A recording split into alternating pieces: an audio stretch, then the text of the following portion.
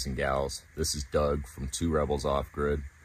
We left the city as fast as we could into the heart of the desert down here, the high desert, where we are attempting to make a living, a life change here in Cochise County, Arizona. In the last video, you guys saw us cobbing the chicken tower. This entailed putting mud, straw, water, sand together and plastering the entire building with about 2 inches of mud. This was to act as a grip barrier to connect the plastic hyper adobe bags to our final plaster layers, which is going to be made of lime. Lime tends to attach to dirt and mud and sand a lot better than concrete does. If you're having issues with cracking in that, it's probably because you're using Portland instead, which is not a breathable material. Lime is a breathable material, and this is why they've always used it. These buildings, these earth houses, these natural buildings use lime so that it breathes, so that even if it gets wet on the outside and absorbs a little bit in, that aeration helps to dry it out as fast as it can. In this video, you're going to be looking at our scratch coat, our lime plaster scratch coat, which we are attempting to put on as fast as we can before it rains or anything like that, before it gets too cold, because lime you want to use it 40 degrees and above.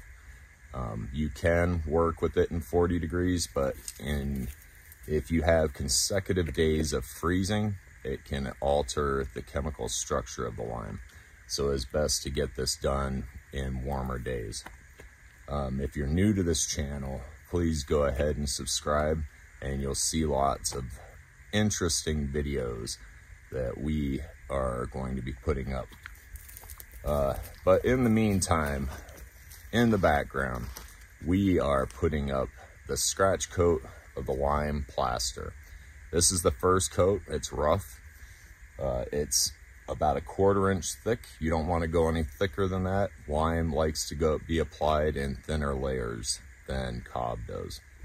We're still using that mixer to mix it all up.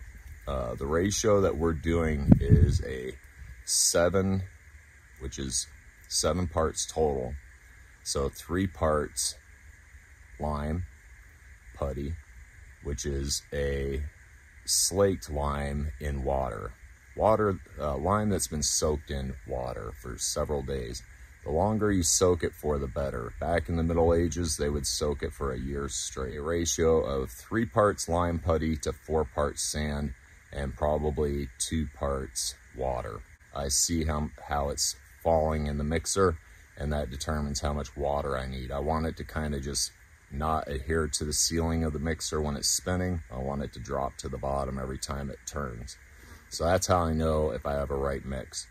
But we've been putting this up. It took about 3 days, and then I went up on the roof and I had to do that too. And that was another 3 days to do the roof. And that's only because I had to level out a lot of the slumps that are in the roof. This video, I'm not really going to talk too much about it. We brought you to a ghost town building earlier, a few videos ago, and I showed you the dissected side section of a building that was built here in the 1800s, back when the cowboys and the gold prospectors and silver prospectors were here, and they built the buildings out of local materials. So the sand here is perfect for it. You could see in the dissection how thick they applied the lime and then how much they put the plaster on. And so right now in this video, this is that 1/4 inch lime plaster scratch coat. In the next video, we'll be putting on the smooth coat. And then the video after that, we will be doing a lime wash tinted with natural pigments. But until then, we got this video for you. Those buildings withstood many, many years. The only reason why I think that they're not even standing anymore is because the silver ran dry. They basically abandoned these towns when all the mines were cleaned out. They left them to the natural elements, and they slowly deteriorated because our weather out here is pretty extreme. It makes sense that it wouldn't last that long. However, people that are occupying the building would have patched up places that the water might have deteriorating the lime. There is a maintenance protocol for doing this style of building. The lime wash would have to be applied every 2 years is what they suggest. And that's basically the waterproofing. It fills in all those little air pockets in the lime and keeps penetration from happening. I am down here in the wash because it is another breezy day. You wouldn't think of it by looking around, but it's pretty dead air down here in the wash, and that's why I came down here, if you just wanted to know. We get lots of offers and by sponsors. We're going to be honest with you here. Out of about 10 sponsors that will mail us products to do reviews, we decline 99% of them. And when Cow, which is a boot company, they make extremely competitive boots that are very nice. I'm wearing them right now. When they decided to send us something, my other boots were getting pretty shoddy. So I was like, yeah, let's try these. We'll do a video on it and I'll give an honest review. So we unboxed these boots when they got to us. They sent us one pair, size 12 for me. And coming out of the box, they look nice and sturdy and brand new, and they look like something I would wear normally. You guys know me, I'm a boot guy. You look back in the videos, I have like 10 pairs of boots that I wear throughout all the videos, working around the homestead. I thought that living in the desert, I'd be like in sandals and that. It's not the case. We need something sturdier. We need it for different types of elements. We get mud here, we have sand here, we have rattlesnakes here, we have scorpions, we have all the insects that want to bite you. And so I like having something that goes up quite high on my shin. Cow sent us these boots. We unboxed them, nice and brand new. And I immediately put them on and I said, okay, let's not do a video for a few weeks on these things. Let me wear them around and we'll give an honest review. 3 weeks in and I don't see any scratches. They're made of rubber. They're made of a rubber and a polyethylene of some sorts. This is like an insulated boot, waterproof, watertight. I don't see anywhere where the water could get in. If you stay to the end of this video, guys, we're gonna give you a discount code on these things. And like I said, we don't promote just any type of thing. So I'm quite happy with these boots. Very awesome tread on them. Very thick sole that would keep mesquite branches from busting through there and getting through your foot. I like wearing them at night, especially because it's warm. They're warm, but not too warm. Like right now, it's daytime and my feet are breathing. They're very, they're not sweating. They're very sturdy boots. I just slip them on when I want to go out and I just kick them off my feet. I don't like messing with laces and stuff like that. This is the perfect desert boot, in my opinion. I also lived in upstate New York. We get 30 below zero weather and snow. I bet you these would be, if you put on a couple pairs of layers of socks, these would be the perfect boot for anywhere in this country, I imagine. Not just the desert, guys. But yeah, Cow. I've been wearing them around. You'll see them in the video. I wore them up on the roof. I wore them in the wash. I haven't really taken them off except to go to my other job there in town in Tombstone. But we just felt that this is a good product. This is one people have asked us suggestions for footwear out here in the desert. And I would say if you're out here working hard every day, these are the boots for you. They're competitive with all those other primary name brands out there. but I don't see a difference with them. My other ones that I spent 200 bucks on, this, it all shedded off and fell off. And these ones, I mean, granted, I've only worn them for about 3 weeks now, but they are, I'm loving them.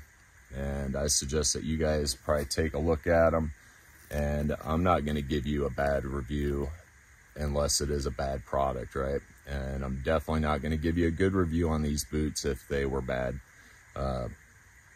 But yeah, I love them.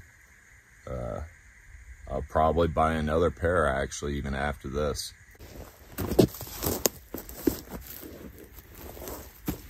And I should mention that these boots are slip proof, slip resistant. Okay, so let's get back to the lime plaster layer that you've been seeing in the background. What is lime? Lime is a bicarbonate from burnt stone, as far as I can recall. Here you could burn caliche, which is a stone that's from sedimentary, from back when there was oceans here. It was crushed seashells. The seashells got compressed into a hard layer just beneath the surface here.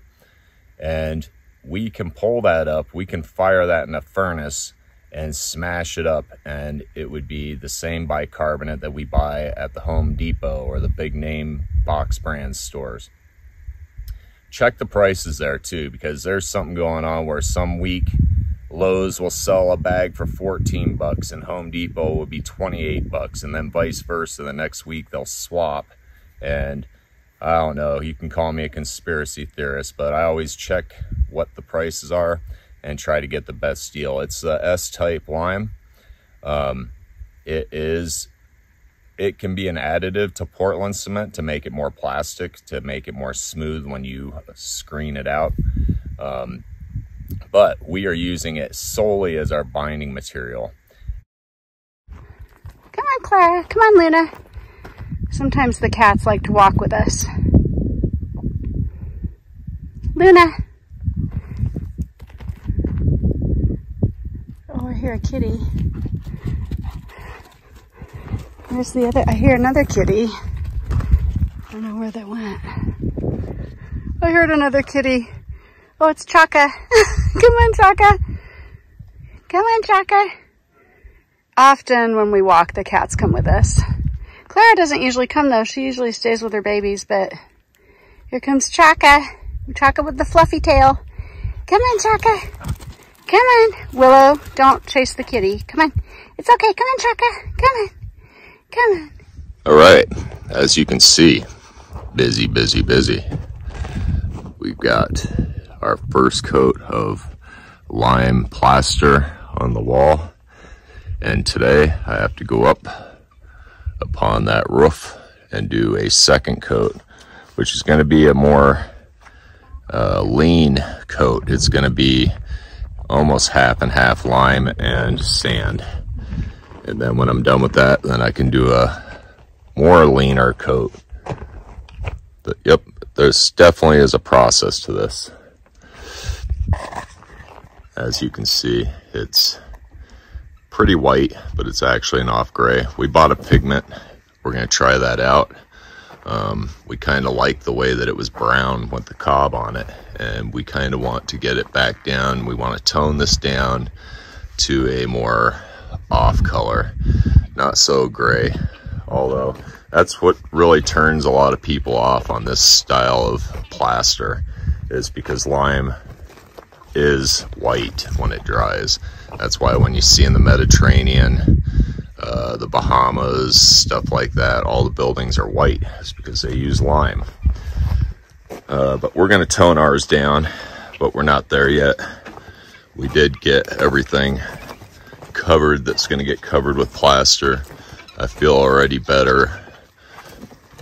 Right here is a scratch coat. That's to help assist with the second coat to attach. And here I was in a race to get to work, so I actually did this side and didn't scratch coat it.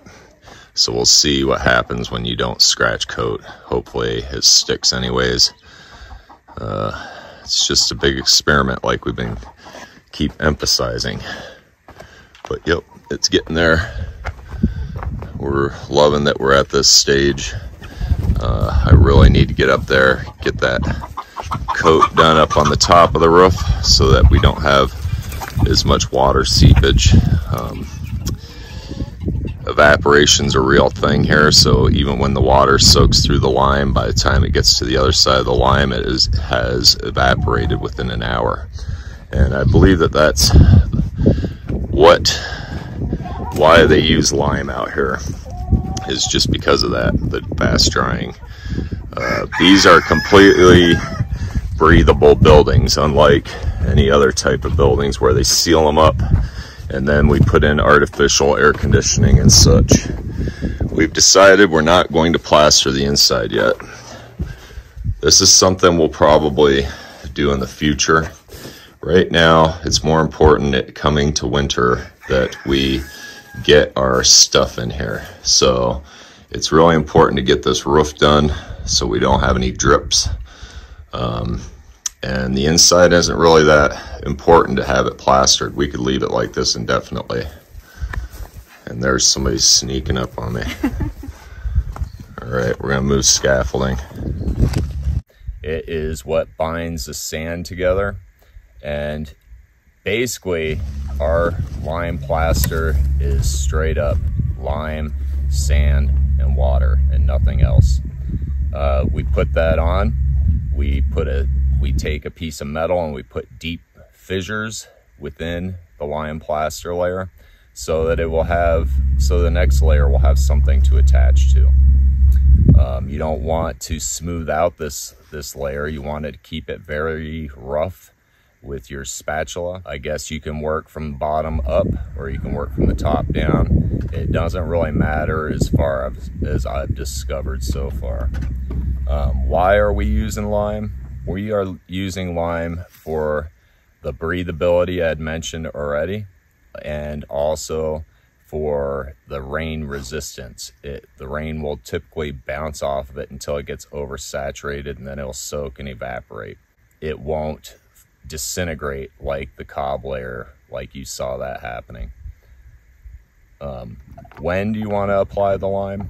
You want to apply it on sunny days, but overcast is really a good time to do it also, because that sun will dry it out very fast. And that's the one thing with lime, is it needs to be continually sprayed down as you work with it, as well as the wall underneath. The cob has to be fairly saturated with water so that it does not pull the moisture off of the layer of lime that you pull.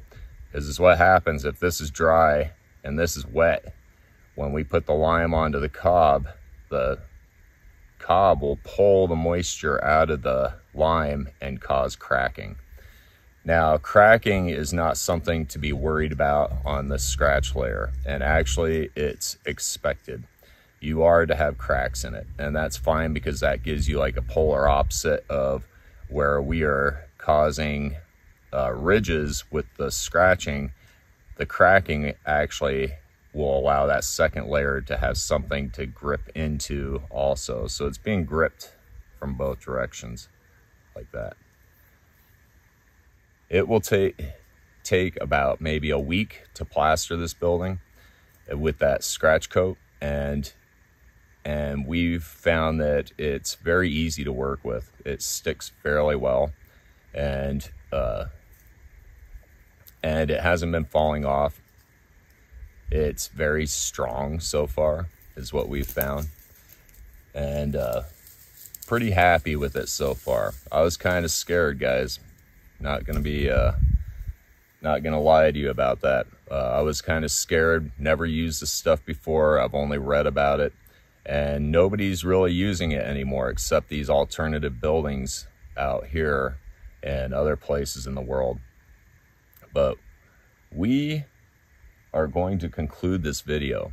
Our next video, like I said, is going to be the smooth layer of lime, and we hope that that goes on well too. We did a test sample and it's looking really good, guys. We're pretty happy about what's going on with this place, and we're summing it up. So it's we only have about 3 more videos to do for this chicken tower, and then we are going to go on to other projects, maybe the house, and we are going to put on the back burner the interior of the chicken coop and the chicken run. Those 2 things are going to have to wait until next year sometime. So we will pick up that chicken series, the chicken tower series later on. Well, we know that you guys are getting tired of it. I'm getting tired of it, but you know, it's probably a good series to watch from beginning to end if you guys just stumbled upon this channel. Lots of really good videos and lots of things that are explained that you may have questions about. But like we said, we hope that you guys enjoyed this video. We hope that you subscribe to our channel, and we're really hoping that you check out these boots. Just go to their website and you can use our discount code and get a deal on them. I don't think they're that expensive. They're not as expensive as the other comparative boots. Go to the store, check out we got your discount code for you waiting. Go to the website and read up about yourself and read the reviews that people leave there. Like I said, we don't do a lot of product reviews.